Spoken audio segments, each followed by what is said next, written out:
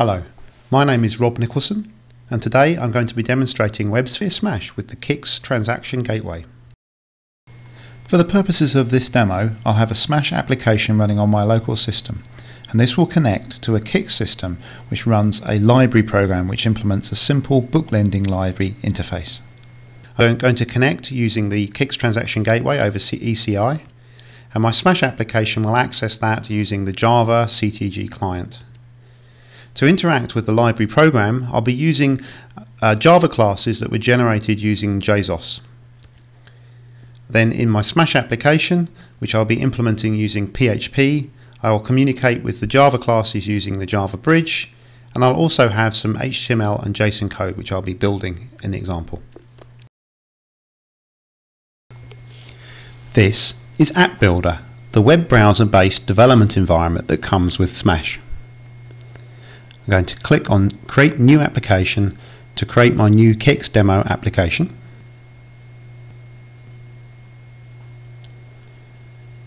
Now I'm going to click on CICS Demo to begin developing the application.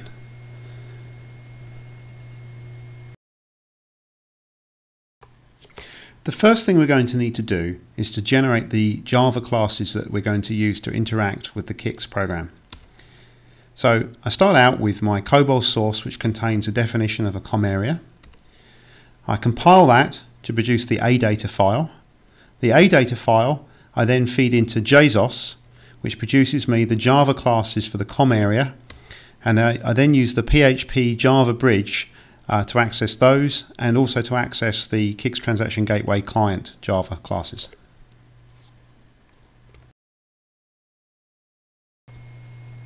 I'm going to use a command line environment to generate the Java classes using JSOS. I've downloaded JSOS and also the AData file that I got from the COBOL compiler for the library.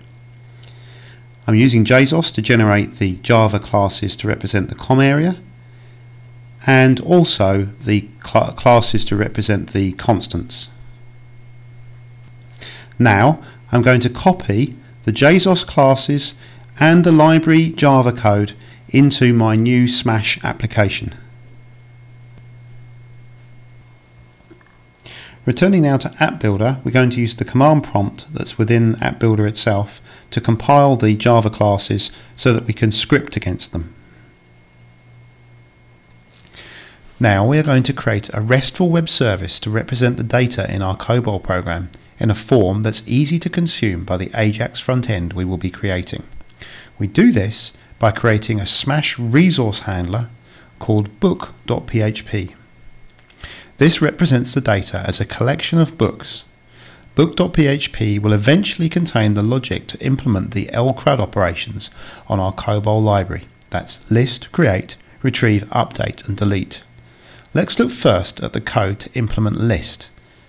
The code to implement the other operations is just as simple. We import the Java classes that we created from the library COMMAREA and constants and the CTG classes. Then we must implement a PHP class called book to represent our collection. This has a method called onList, which is called for the list operation, and this makes use of runLibrary program, which calls CTG to interact with our COMMAREA. You can see how simple the PHP is needed to interact with CICS in this way. Now we can start our application. I'm using port 8084 on the local host here. And once it's started, we can interact with the RESTful web service. I'm going to use a Firefox add-on called Poster here to interact with the RESTful web service, which will appear on port 8084 as resources/book.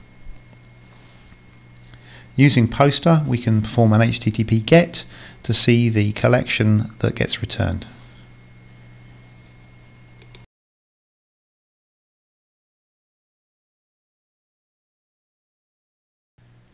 I can complete my RESTful resource handler by implementing the other methods in my PHP class book, which sits on top of the CICS program.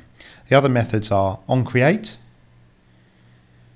onRetrieve, onUpdate, and onDelete. Now I have a REST service that I can read and write, and the data will flow all the way back to CICS.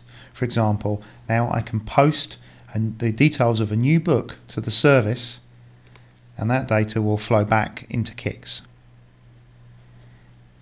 Having built my RESTful web service, I will now build an AJAX front end using the Dojo technology in sMash.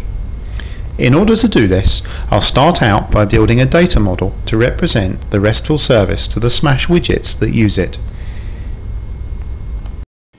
Having created my data model, I'll create the HTML page that will be the front of my application.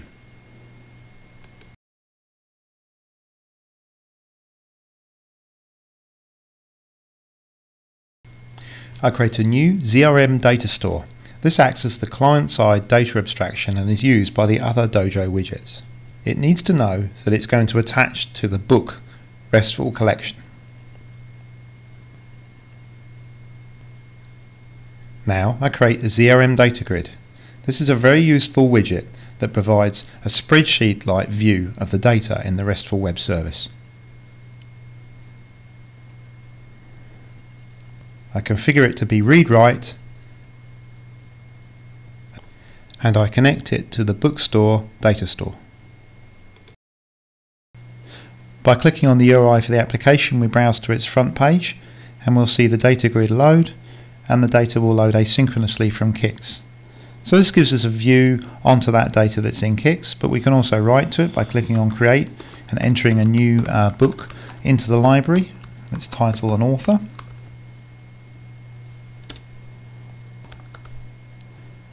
And we click on Save to save that back into CICS.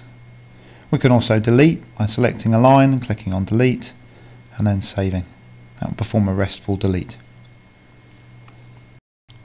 Now let's add the ability to review books to the application. The CICS program doesn't have this, so we'll use sMash. We'll use a facility of sMash called ZRM. ZRM needs a model to describe the data that's going to be stored. In this case we have a book ID, the body of the review and the reviewer. Now let's create a RESTful web service to represent the reviews. We'll do this using a file called review.groovy.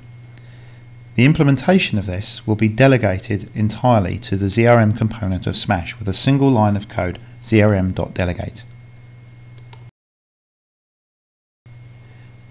Next we switch to the console window to enter the command ZeroModelSync, which will create a database to back our RESTful web service.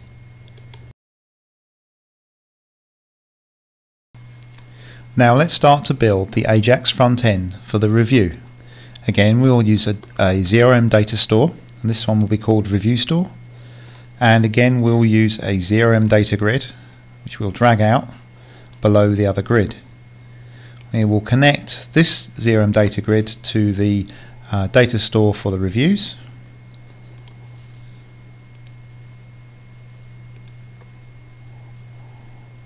And here we have the two ZRM data grids in the same page. So let's refresh the page, and now we see the two grids. The data will load asynchronously from CICS, and now we can start to enter a review into the second ZRM data grid. The data for this obviously does not go back to CICS. This goes to ZRM implemented RESTful resource handler. I spent a few more minutes adding some more Dojo widgets to provide a filtering mechanism and adding a few lines of JavaScript to connect the widgets together.